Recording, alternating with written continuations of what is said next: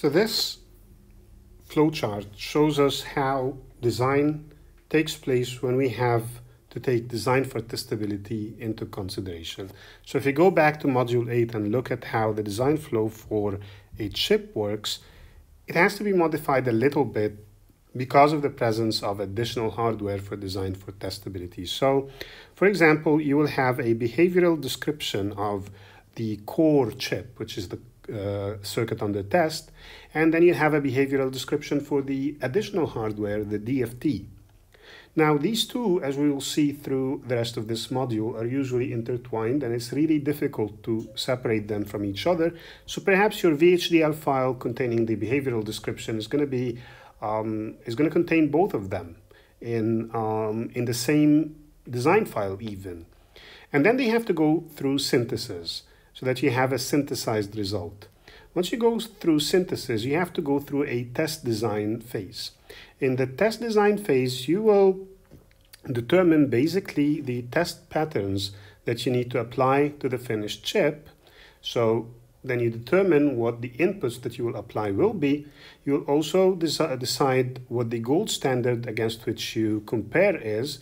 And this is usually obtained from one of the levels at which the simulation is cycle accurate and bit accurate, so that you can apply the test and compare on a bit-by-bit basis. You can compare the observations on a bit-by-bit basis. Once you do that, you then do something called a coverage check. So a coverage check ensures that the test that you do covers the majority of the faults or the majority of the defects that can occur. Now, I should say the majority of faults because tests are usually designed based on a certain level of abstraction. So we should be talking about faults rather than defects. Once you can ensure that your test is of good quality, and we will talk about what a good quality test is, it's basically a test that can uncover most of the faults that can occur. Then you will go to implementation and you implement your design, which includes the DFT. And then when you have the finished layout, you can ship it out and it will be fabricated. And then you also have your test. So then you have your finished chip and your test, and you apply the test. And if the chip works, you can then ship it out. The ultimate aim is that the majority of our chips pass through our tests, and also that our tests are practical, that they can be applied in a practical manner. So let's see what testing looks like in reality. So again, testing means that we are testing finished chips. So we're testing hardware. And so what happens here is that you have a platform upon which you can mount the finished chip. So this is the chip. And then you have conditioning circuits.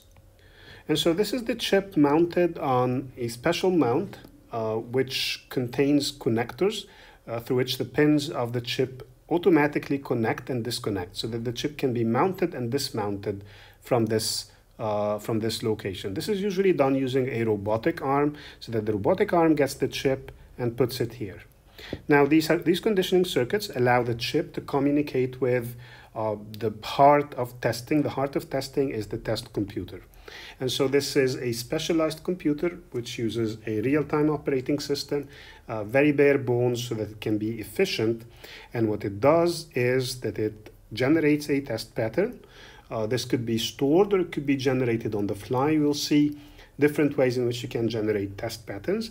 These test patterns are then applied to the input of the circuit under test, and then the outputs are then fed to the memory of the test computer, where it stores them as the observations. Then we can also carry out the comparison with the gold standards, so that we can produce test results which pretty much say if the chip is functioning or not. So we compare the observations with the gold standard, and if they match, then the chip is good. If the chip is good, it goes to the good bin. And so there's a bin where chips have passed the test. And if it fails the test, if we observe any errors that indicate that there's a fault, which indicates that there's a defect, then this goes to the bad bin. The chips that go to the good bin can be shipped out. The ones that go to the bad bin are then going to have to be disposed of. Now, the main aim of the fabrication process is to have chips that are mostly good. So you want the majority of your chips to work. And the percentage of chips that work is called the yield. So you want a high yield process, a process from which the majority of chips are functional. And you need to do this, you need to check that the chips are working by applying the test. Now I have a really important question, which is how much time does this test take place? How much time does it consume? So how much time do we need to spend on a single test? This is important because it will inform everything we will do from now on. So the time it takes to test a chip will have two major components. One of them is time expended to do mechanical tasks, mainly moving the chip onto the testing platform and moving it off the testing platform. Let's assume that we have a relatively efficient process so that all of these mechanical tasks consume 5 seconds, for example. We can talk a lot, we can discuss how long it actually takes for this to take place. Maybe some robotic arms are more efficient, but we will find out that this is not actually a very important figure. So 5 seconds, 1 second really doesn't matter because this is an overhead. It's just calculated once per chip, so it really doesn't matter. And 5 seconds is not a long time anyway. The other figure that's really important is the time it takes to apply the test. So let's assume that applying a single test pattern takes 5 microseconds. This is actually pretty efficient. 5 microseconds is a good number because included in the 5 microseconds is generating the test pattern in the test computer, applying it to the circuit under test, the circuit under test taking its time to produce an output, all the conditioning circuits taking their time to condition the signals, the test computer comparing the observation to the gold standard and making a decision. So that's a lot of processing, and we're just going to assume that everything takes 5 microseconds. But that's to apply just a single input pattern. So let's, for example, calculate the time it takes to test a 2-input NAND gate. A 2-input NAND gate is a chip with 2 inputs, and it's a purely combinational chip. So to fully test it, we have to test its truth table. So we have to cover its entire truth table. The truth table has 4 rows, and therefore we have to apply 4 inputs. Each of this input is called a test. So we have to apply a test by inputting an input 0, 0, 0, 1, 1, 0, and 1, 1. And then we make observations in the 4 cases, and we compare them to the gold standard, which is the truth table of an AND gate. Now, the duration of the test in this case is going to be about 5 seconds. Why is it 5 seconds? Because it's dominated by the mechanical time. Yeah, it takes 20 microseconds to apply the 4 tests once the chip is mounted, but that's a negligible time compared to the 5 seconds. Same applies for a 4-input NAND, which needs 16 tests to be fully tested, and still will take more or less 5 seconds.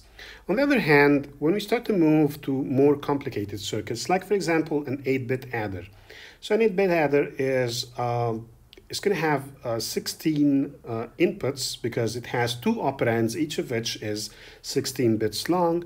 And so its truth table has 64K rows, and that's the number of tests that we need to apply. Now, each of these tests is going to take 5 microseconds, and so this leads to this number, which is 5 seconds. This is for the mechanical overhead plus 5 microseconds.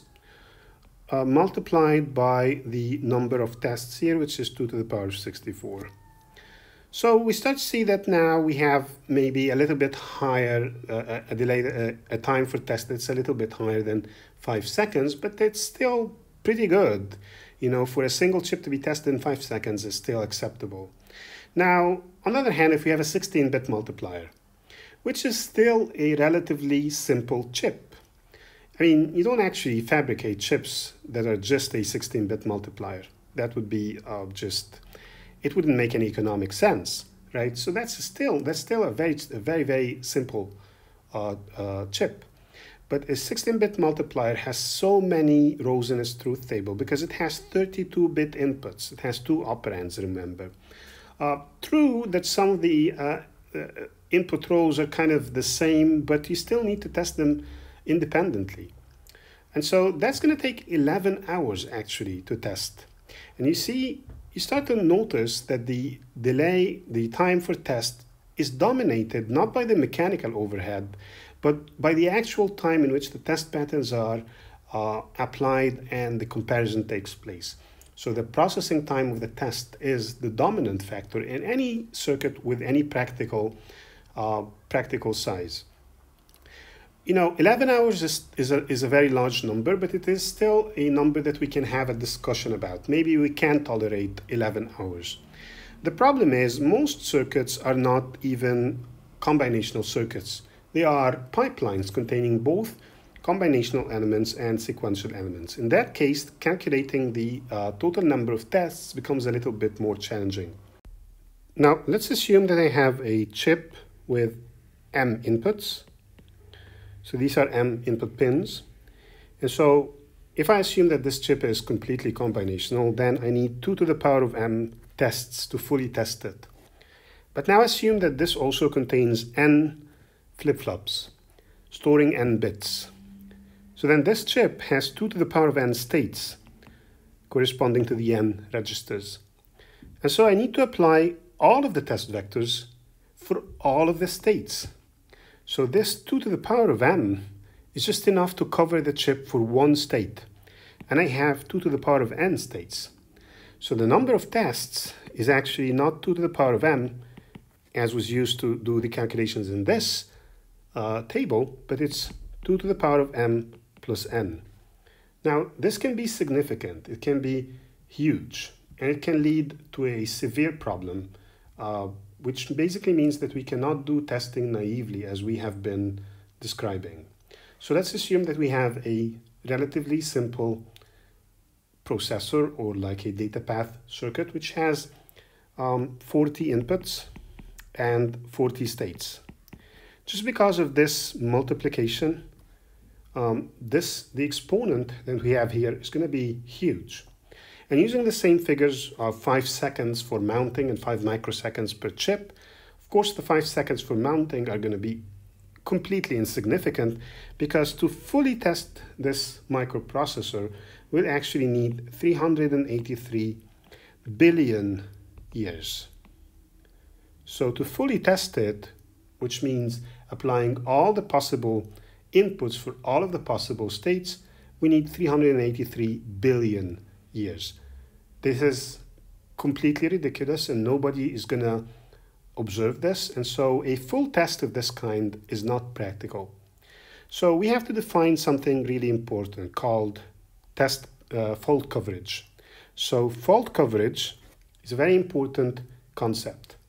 An F, or fault coverage, is a ratio, and it is the ratio between the number of faults that can be uncovered divided by the number of faults that could exist. So, I mean, it's a little bit hard to understand what this means, but let's assume that, again, you have the same chip with 2 to the power of 80 possible combinations of inputs and states. And let's think about something a little bit more important than this huge number, which is how many faults can occur inside this circuit. And let's assume that you have 3,000 possible faults that could occur there. And we will talk more about how to calculate the maximum number of faults that can occur when we talk about the Stochastic fault model. But let's assume that 3,000 different faults can occur in this chip. Now, if you apply a small number of tests, you're obviously not going to uncover you're not going to uncover all of these faults, but you're going to uncover some of them. So if you apply, for example, not the 2 to the power of 80, but 2 to the power of 10 tests, then you possibly could uncover 500 of the 3,000 faults. That doesn't mean that 500 faults exist.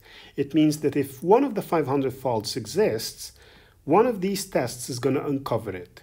In that case, your fault coverage is 500 over 3000. And so obviously fault coverage is a number that ranges between 0 and 1. Now, when we apply 2 to the power of n plus m tests, this means that we have applied all of the tests that we can apply. And this means that at this number of tests, F, or fault coverage, has to be 1. Because if there's any fault, one of these tests will uncover it. When we apply no tests, 0 tests, then we have a fault coverage of 0. And what we see here is that fault coverage increases rapidly for a small number of tests. And then it starts to saturate really, really slowly and asymptotically almost approaches a full fault coverage of 1. And so what this says is that the majority of faults can actually be uncovered by applying a very small number of tests, whereas there's a marginal number of faults that can only be uncovered by applying a very large number of tests. And so what happens practically is that perhaps we can tolerate these faults. Tolerating them means that we can tolerate shipping chips which have these faults. So we only apply this small number of tests to uncover this huge percentage of faults. And if the chip passes, we will ship it out. That chip has a possibility that it contains a fault, one of the faults that were not uncovered by the small number of tests. So what happens in that case? In that case, you have shipped a faulty chip, and the customer, the consumer, is going to have a faulty product. And we all have experience with electronics. Sometimes you get a faulty product. And what happens in that case is that the vendor will replace it. It just makes a lot more sense economically and practically to just ship out and tolerate this kind of level of uncertainty about the functionality of the shipped product, and then just replace the products that fail. We'll talk more in the upcoming video about how to quantify this by calculating something called defect level.